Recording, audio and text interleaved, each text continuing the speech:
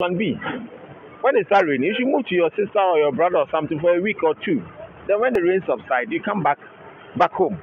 Otherwise, it will keep flooding. You will keep complaining. It will keep flooding. You understand? So I believe that we save life, because if you are not careful and you sleep in, by the time it gets in the morning, your room has gotten flooded. You are locked up. You get submerged in the water and you die. We don't want people to be dying in the rains. Okay, so that is the caution we are giving to everybody, that follow the simple advice that always comes from NADMO. If you are in low-lying areas when it starts raining, have your plan B and move out. If you have to travel in the rain, make sure it's a real essential travel. If you don't have to, don't go. And then I believe that for drivers that are driving in the rain, they should keep to their lane. This business of people trying to use the outer lane all the time when it's raining, it's not proper.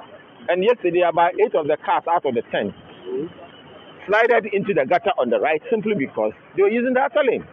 They should have just followed the traffic, because it was dangerous. And there were so many policemen trying to guide them, but they were not listening.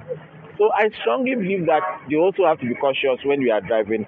And even sometimes when you see that even the rains are falling, you just find a place nicely and park and wait. So I believe that this advice goes for all of us. Yeah.